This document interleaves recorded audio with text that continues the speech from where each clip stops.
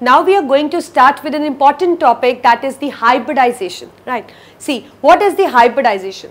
It is actually intermixing of atomic orbitals. It is intermixing of atomic orbitals. What atomic orbitals? Those atomic orbitals which have slight difference in their energies. Like for example, we have these kind of orbitals arranged, right.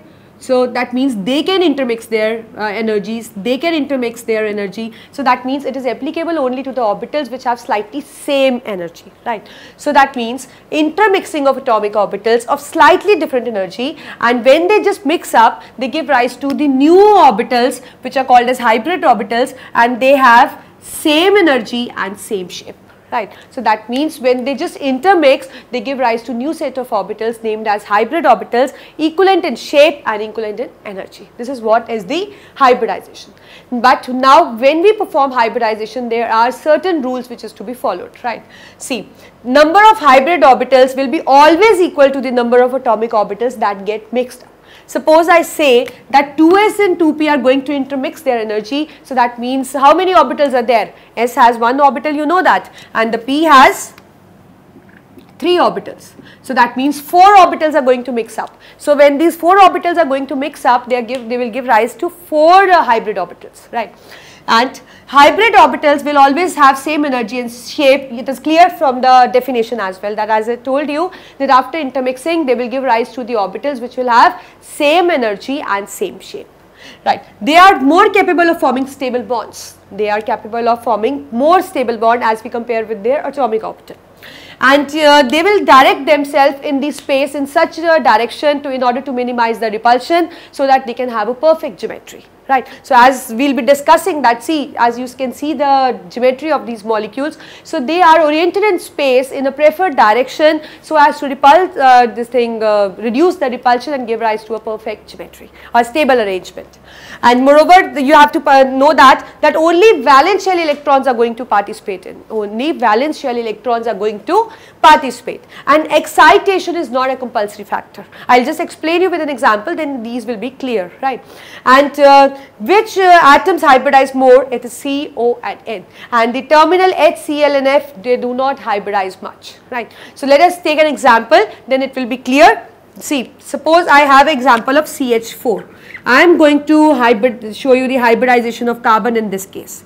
So in this case, which is my central atom? Obviously C, right. So I am just going to write the atomic number for it. So it is 6.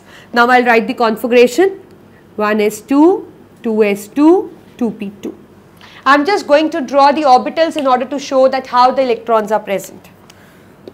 So we have this 1s, we have this 2s, and we have this 2p.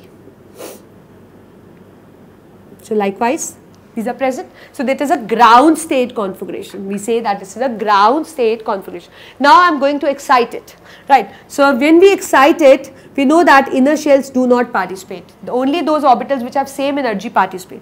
So that means in this 2s and 2p is going to participate. So this is what originally we have, right. So now what I am going to do, when I am going to supply energy, this electron is going to be moved from here to this empty orbital, right. So in this way, this is an excited state. So in this way, now 4 half-filled orbitals are there, right. So they have to accommodate 4 hydrogen. So they will accommodate 4 hydrogen because they have 4 unpaired electrons. So this is our hybridization. So how many s participated? Obviously 1 s orbital participated. How many p participated? Obviously 3. So its hybridization becomes sp3. So this is how you are going to give the hybridization of this thing. And you know, there is one more method, like if I give you some formula, suppose I give you NH3 and I ask you that I just want predict the hybridization without doing this process. So you have a clear cut formula where you can just predict the hybridization. How? See, as we know that there is a formula that is the half into valence shell electron of central atom plus number of neighboring atoms minus if there is a charge of cation and plus if there is any charge, if it is in an ion, right. So here I am going to find the hybridization for NH3 by this direct formula. So that means it is half, the central atom is obviously N, and what valence electron does it have? You know that atomic number is 7 and valence electron is 5. So it is 5 plus how many neighboring atoms? H3, that means 3. And do you get to see any charge above? No. So that means we are not going to follow this rule because it is neither cation nor anion, it is a neutral molecule. So that means it is 1/2 into 8 comes out to be 4.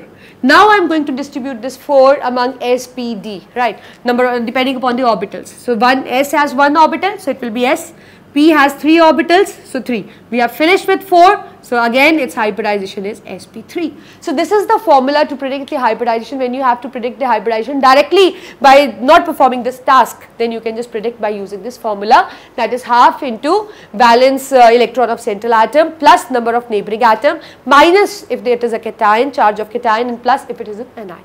So likewise we can have different hybridization. See, we can have sp hybridization, we can have sp2 hybridization, we can have sp3, sp3d, sp3d2 and sp3d3. There can be more hybridization also, but at your level you should be familiar with these hybridization. So when I talk about sp hybridization, so that means it is intermixing of 1s and 1p, right? And you know what is the shape is going to be? See, it is 1 and 2 orbitals, so it will give rise to a linear geometry this way, right? And likewise sp2, 1s and 2p, the total of 3, so that means they will give rise to a triangular geometry like this. And this sp3 is 1s and 3p, it will give rise to a, or total is 4, it will give rise to a tetrahedral geometry. sp3d, that is 1s, 3p, 1d, it does give rise to a triangular bipyramidal geometry. And sp3d2, 1s, 3p, 2d, this is what you can see here. So total of 3, 4, 5, 6, it will give rise to an octahedral geometry. So this is how we predict geometry in these cases. I will write one example for all. sp hybridization, let us say BeCl2, sp2, let it be BCl3, boron trichloride, sp3 let it be CH4, sp3d, so it is total of 5, so let it be PCl3. And sp3d2 is 3, 4, 5, 6, so it comes out to be SF6, sorry, it is PCl5. So likewise, and sp3d3 is IF7. So like this way we can have a different formulas. What you have to do, you have to pick the central atom, write its ground state configuration, do the excitation if it's possible, and if there is no excitation required, then it is not a compulsory factor that always you have to show the excitation, right? And then just combine them with the half-filled orbitals. So this is how we are going to perform the hybridization, right?